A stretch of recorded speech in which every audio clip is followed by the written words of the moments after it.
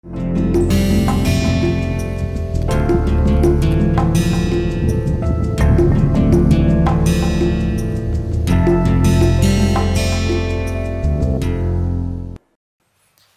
hello there. Welcome back to my course on developing soft skills and personality. I am Ravichandran from the Department of Humanities and Social Sciences, IIT Kanpur. So, this course has been given to you as part of NPTEL MOOCs project. We are on the third week, module 2, and then this is the lecture number 14. In the previous lecture, I talked to you about habits, and then I initiated the discussion on identifying good and bad habits. Towards identifying that, I started giving you some guidelines, and then let me give you a quick highlight of what we discussed in the previous lecture. I try to make you understand that whenever you think about habits, you are taking for granted so many things. You have lot of presumptions associated with, such as you have the wrong impression that you can form any habit easily, and more than that you also have the impression that you can change it easily. With that wrong presumption, you let bad habits accumulate. In fact, I gave the example of how bad habit accumulates. It's just like the cloth that you keep throwing on your cot or table until it becomes a big pile, just like the paper you throw or the dust that accumulates on the fan. So, initially you do not notice it, slowly it becomes a very big unmanageable pile, and then you start panicking and try to do something about it. Now, not all habits as you think are easily formed, especially the good ones. The good ones are very difficult to form, and most of our habits are unconscious behavioral responses to external stimuli. They are stimulated by some kind of external thing, but internally in our brain it is triggered, and then we are made to respond in a certain manner. We look at this aspect more in detail in this and the coming lecture. But then after talking about this, I started telling you about the guiding principles to identify good and bad habits. So, towards the end, I told you about the story of the father hitting nails on the wall, and then the lesson that we can derive from that story is that bad habits, even if you change it, will still leave an indelible mark on your character. It's safe and better all the time to work on habits which are good, especially if you think of developing your personality. Try to completely remove bad habits and try to develop as many good habits as possible, because as I said, even at a later stage when you think that you will give up some bad habit, sometimes it becomes too late, and sometimes even if you change it, people are not going to forget that you had those habits during your early days. So, keep that in mind, as it was told by the father to the son. So, remember the moral that it is better to avoid it, so that you develop a strong personality and nobody points that to you even at a later stage. Now, coming back to our discussion, as I said that this week is full of stories, and then at the beginning also I said I am fond of telling stories. I am going to tell you another story. This story is about a patient, and then when the story begins, so it is in the ICU, okay, of a hospital. Now, in the hospital, a patient is lying, and then next to the patient, his wife is there. She is so worried, and then she has a very small baby in her hand, and then two kids are standing next to her. So, and then they are so worried because it looks like this guy has got some kind of terminal disease, and obviously from the face and all that, it looks like he is suffering from cancer. And then the fact that he is in ICU, it looks like he is just waiting for giving his last breath, and then he may die any time. So, this is the moment, and then they are hoping that there is a doctor, a special doctor, and then he is able to do something about it, and then they are hoping that if this doctor comes and then takes him for a surgery, accepts him, there is some hope. Now, this doctor has gone to America, and then he has made his world tour, and he is a very busy person, and they were waiting for the doctor.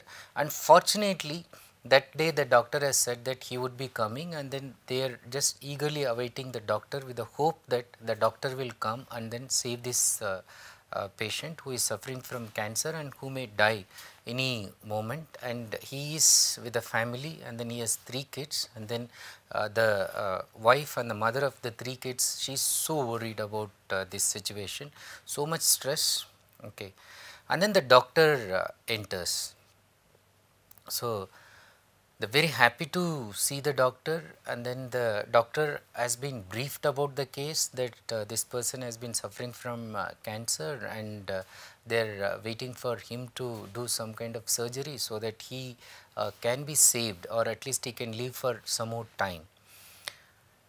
Now the doctor reads the name of the person and then quite puzzled, and then he looks deeply into the eyes of the other person, that is the patient, and the patient also looks at the doctor, and slowly they start recognizing each other.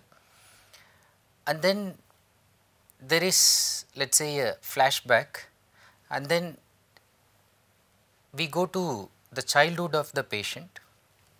And in the childhood, so he is close with a friend, and then with this friend they are growing up.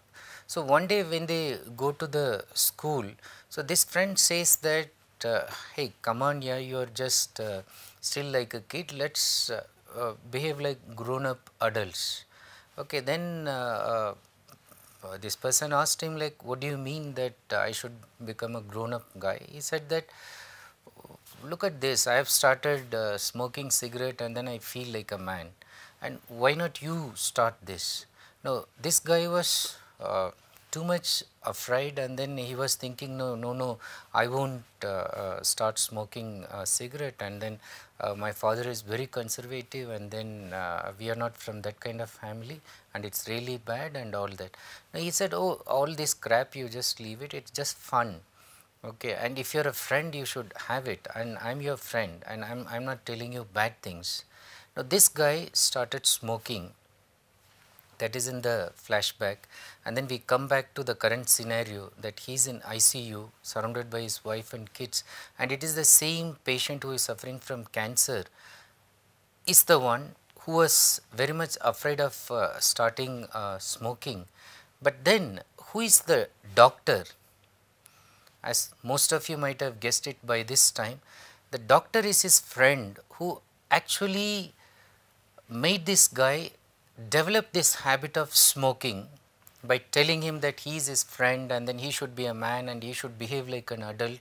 And then this guy was completely taken aback to see this doctor so healthy, so popular, so wealthy, and so prized by everybody for saving people, entire humanity, and then his surgeries are so popular.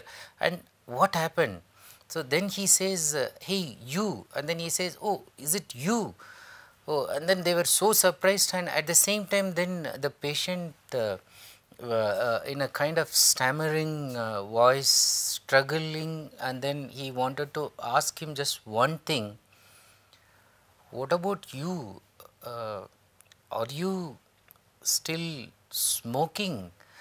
To which the doctor just laughed, and then he said that, oh, come on. So that was just for the childhood fun. So I just gave it up even the time when I went to college, and then when I was serious about my medical profession, I knew that it's not good for a doctor. I just gave it up long before. The day I got a medical seat, I just gave it up. And I never knew that you would have continued like this.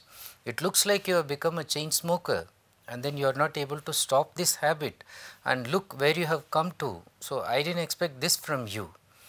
Now, what is the lesson that you learn from this?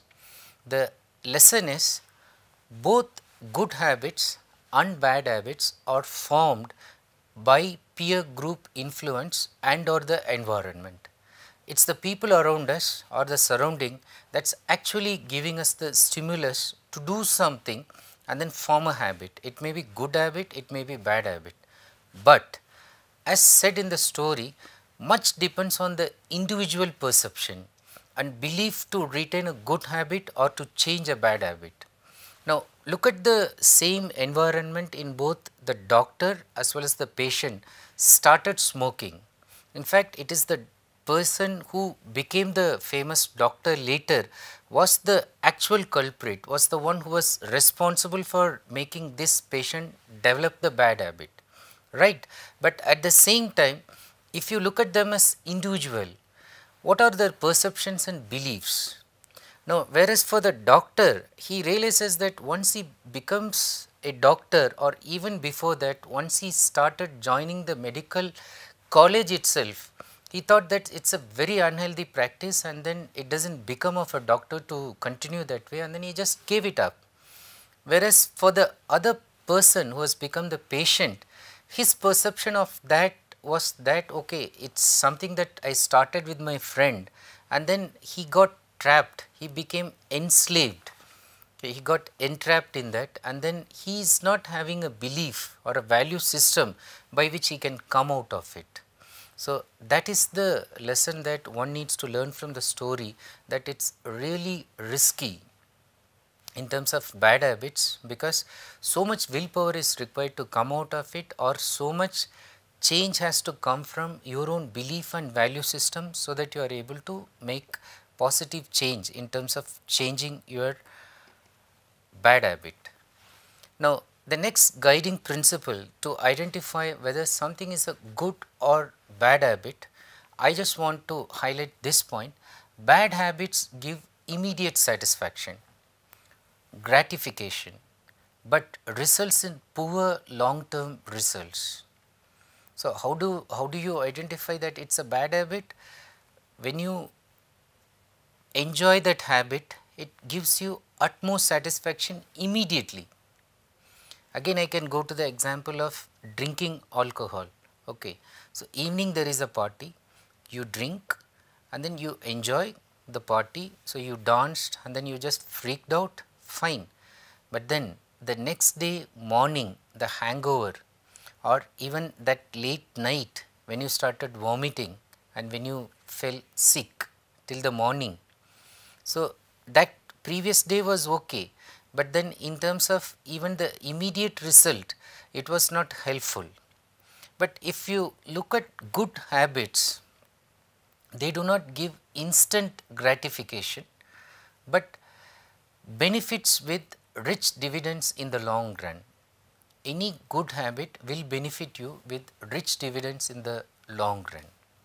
So, for example, doing things in time, okay, so that I need not tell you that it will give you rich rewards in the long run.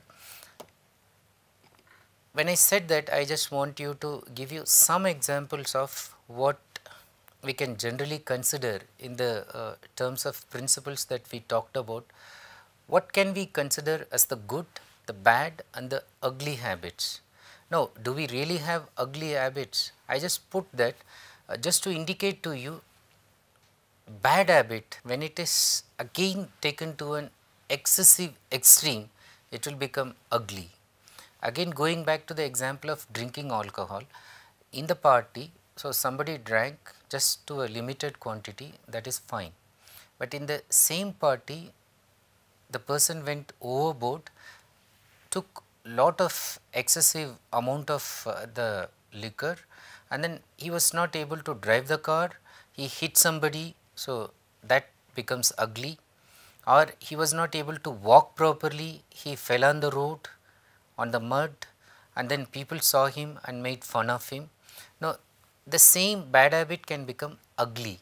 So, if it is not checked and then controlled, if it is allowed to go to the extreme situation, it can become ugly. Look at some simple ones: bad habit this side and good habit this side. Sleeping late night, it's a bad habit. Getting up early is a good habit. Delaying, procrastination is bad. Doing it in time is good. Now, disinterest in health and hygiene. Now, thinking that, okay, I'll harm my body, so I'm very strong, nothing will happen to me. So, that's bad. You slowly form this kind of habit. Take for example, in terms of becoming overweight. Okay, you don't develop that one day. Okay, you maybe your fondness for sweet, or your disinterest in doing exercise, even doing small walk, or your attitude that I don't care, I will eat junk food, and then I enjoy being fat and plumpy. So I don't care about what people tell about me. So that is your general disinterestedness in terms of health and hygiene. But on the good habit side, maintaining fitness and keeping the surroundings clean. So bad habit, gossiping, you start slowly and then it develops gradually. Criticizing others. Now this side, if you want to develop a good habit, the person says only good things about others and all the time focused on developing self, growth of oneself. Bad habit, this side, any excessive, any addictive habits, whether it is drinking or drugs, or even just spending time excessively in terms of social networking and forgetting that there are some really important jobs to do, and then you were completely lost in this and then you missed very important activities.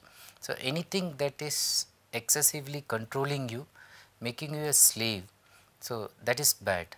Now this side, it is not that a person with good habits is completely avoiding all these things. The person enjoys these things in moderation, and especially the person avoids harmful ones. Take for example drugs. So one philosophy says that if you really want to know what life is, you should experience everything. Okay. So eat, live and be merry. So you even taste what you can say as even something like a bad habit in terms of drinking. They say that even you taste it, taste little bit. Okay. But in terms of bad habit, tasting something like a very addictive drug, it is going to harm you, harm your people who are around you, your family, your workplace, and then you just start with one addiction and then you will end up with forming lot of other bad habits, such as telling lies, such as even stealing money, such as even thinking about some criminal activities in order to sustain the bad habit. So one thing leads to other and then it becomes a very powerful chain which you realize that you cannot break it so easily, it has become so powerful. Now this side, simple thing like whiling away time in watching TV or the surfing the internet. So that slowly piles up.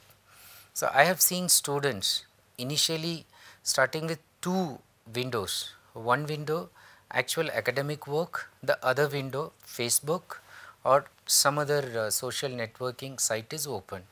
Now initially nothing happens, suddenly a message comes, okay, it pops up. So he is just tempted to see who is sending that, he responds and then the guy says I have put this post, take a look. He goes to the post, from the post there are other links and then he thinks he will browse further. He gets a feeling that oh I missed so much, so what is he doing, and then he sends another thing. The other guy also comes, they say that why not we all chat together, they keep on chatting. And by the time they realize, so it is like 3 o'clock, 4 o'clock early in the morning when they started sometime around 7, 8 in the previous day evening. So time just passes only in whiling away, just wasting. Now this side, the person who is interested in developing good habit, he or she uses time discreetly. Time is seen as a rare commodity, it is planned, it is used in terms of rationing and time is at most not wasted. This time, this side, the bad guy, the bad habit formed person eats untimed food. So suddenly 3 o'clock, he or she wants something. So they go and ransack whatever there that is kept in the kitchen or in the fridge. Okay. And most of the times it is junk food. Now this time the person who is trying to develop good habit eats in time and eats healthy food. So many examples we can give. So bad habit, one more thing is stealing things, but then a good habit that one has to develop is to create those habits which will create a kind of image that this person is honest and trustworthy. We will look at more examples later, but I just want to give you a break by giving you one more story and then coming out with one more lesson and a guideline based on the story. This is a story I read when I was a kid, and then it left a very lasting impression about why I should not develop bad habits. Now look at this, it is actually about a mother who loved her son so much. So if you ask me whether this mother is loving this son less than any other mother, no, perhaps she is the one who loved this son so much. But how does the story unfolds for us? This time the story unfolds just on the last day in which a prisoner is about to be hanged. Okay, death sentence has been given to him, so he is about to be hanged, and then just before that, so few hours before that, they come and tell the person that a visitor has come and then she wants to meet you. She is sobbing, she is crying, and then she is desperate. So the prisoner tells the jailer, the warden, he says that, sir, that is my mother. So then the jailer thinks that obviously the son would be interested in meeting the mother. So he says that, okay, I will just bring her. He says, wait sir, stop. Why? I do not want to see her. So the jailer was very surprised. See, this is the last day, last few hours, few moments in your life, and then it is your mother, and who would not like to see one's mother just before the point of death? And she has come and she is so desperate to see you, why not you give her a chance? To which the son says, you won't believe that I am here because of her. Again the jailer knows his entire story. He says, no, I remember that you just went to rob a bank, and then the manager there was resisting, and then he did not want to give you the money. So in a fit of the moment, in anger, you took that revolver and then shot him dead. By the time police came, they caught you, and then since it was a murder, and then just before everybody's eyes, so now you are punished. So that was the most important criminal activity that you did, and how can you blame your mother for that? He said, sir, you do not know, but I would like to tell you my story. This was when I was in LKG. I just looked at a small pin that was kept by my classmate, and then I just took the pin because I wanted to use that pin for fastening some papers. Okay. That day I told my mother, mother, I just stole the pin from the girl who was sitting next to me in the class. My mother did not say anything. The next day I took a rubber eraser that was kept by another boy, and then I showed it to my mother. She did not say anything because she was loving me so much. Okay. And then I went to first standard. I started stealing pencils. Okay. My mother did not say anything. Second standard, third standard, I started continuing. I took sharpeners. When I reached fifth standard, I started stealing pencil boxes completely. And then slowly I was stealing their books, I was stealing other items, and when I reached 8th standard, I liked the watch somebody was using. So when he kept it just for some time and went for washing the face, I just stole it. Okay. I showed it, so my mother did not say anything. Now it went on like that, and then I started stealing money from other places. Like during college, I used to steal money from outside places. Night I used to go and then steal some money, and people didn't catch me. But then I thought that I will just go for a big thing, like actually going and robbing a bank.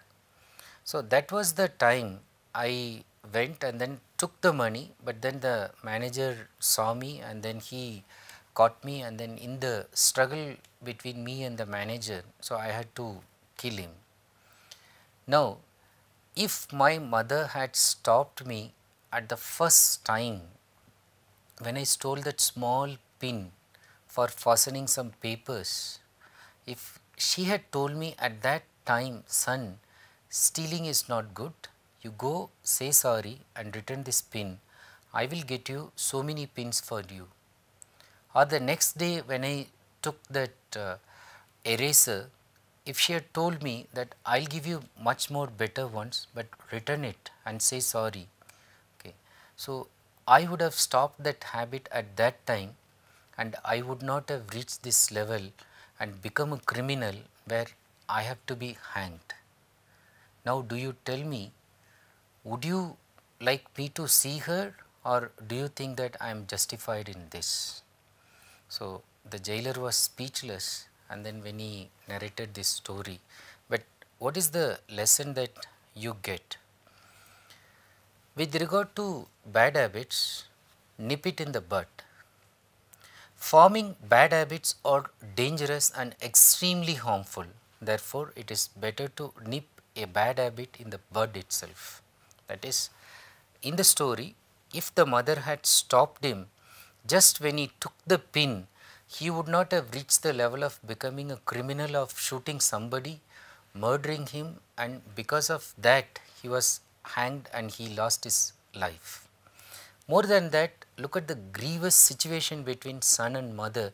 The mother who loved so much the son became the worst person that the son didn't want to face at all, look at all. So, this can be avoided if you try to nip any bad habit in the bud itself. Now, I would like to conclude this lecture with this note of thought from Charles Noble, who says that first we make our habits, then our habits make us.